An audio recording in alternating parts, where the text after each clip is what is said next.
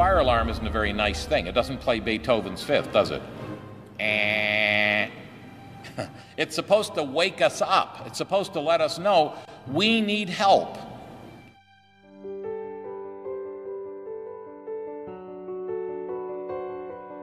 You know, the conscience is a bit like a fire alarm. It's a buzzer that goes off when we do something we know we shouldn't do. And God put a conscience within us so that we would know that we need a Savior. Let me tell you a little story. I went in to get a haircut, and my usual barber shop was closed, but across the street there was one of these places. Unfortunately, I had the door open, and the lady in there saw me, and it was not my kind of place. But she said, "May I help you, sir?" And I said, "Well, I'm looking for a haircut." She said, "Do you have an appointment?" I said, No, that's fine. And I started to back out. And she said, "Oh, no, sir, we'll look after you. Come on in."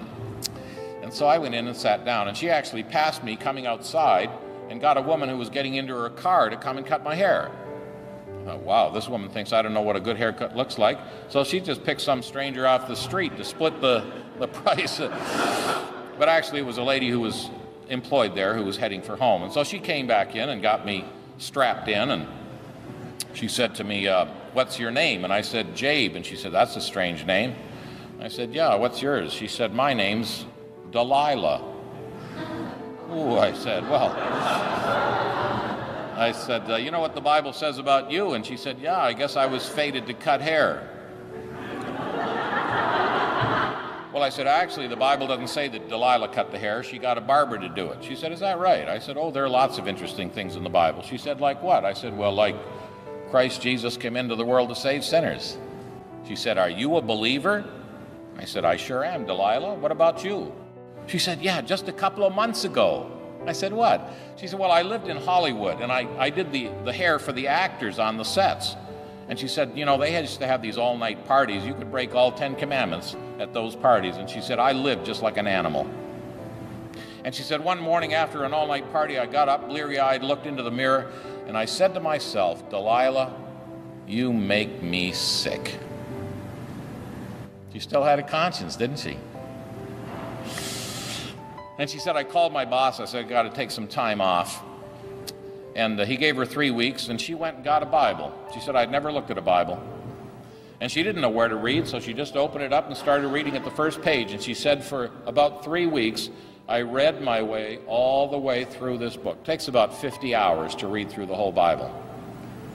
And she said, I read, and I got to the very last page of the Bible. And I thought, maybe God doesn't want me. Maybe I'm so bad, He doesn't want me. Here I am ready to read the last chapter of the Bible, and nothing's happened. Well, you know, in the very last chapter of the Bible, Jesus, one last time, invites sinners to come. So she said, I came. And she had left her job there and come to Michigan. She had some relatives there, and I was the first person who had talked to her about spiritual things. And she was so happy. She said, when I just was honest with Jesus and asked Him to come in, the burden was lifted off my heart. She didn't have many fancy Bible words to use, but she knew what had happened to her, that Jesus had saved her from the burden of her sin. Let me tell you, the gospel is free. Jesus paid it all. There's not a penny left to pay. You can't pay a thing. It's a gift, and you must receive it as a gift, or you won't receive God's eternal life at all. Surely you can trust someone who would die for you. Jesus died for you, to save you from your sin. And He doesn't want you to add anything to what He's done. On the cross He cried, "It is finished." What do you suppose He meant? I looked it up in the Greek. And you know what the Greek means? It means it is finished. Just exactly what the English means. It's finished. He didn't say, I'm finished. He said, it's finished. Everything necessary to save us from our sins was done. And all He's expecting us to do is to receive Him. Salvation is not in a religion. It is not in performance. It is not in good works. Salvation is in a person. Thou wilt call his name Jesus, for he shall save his people from their sins.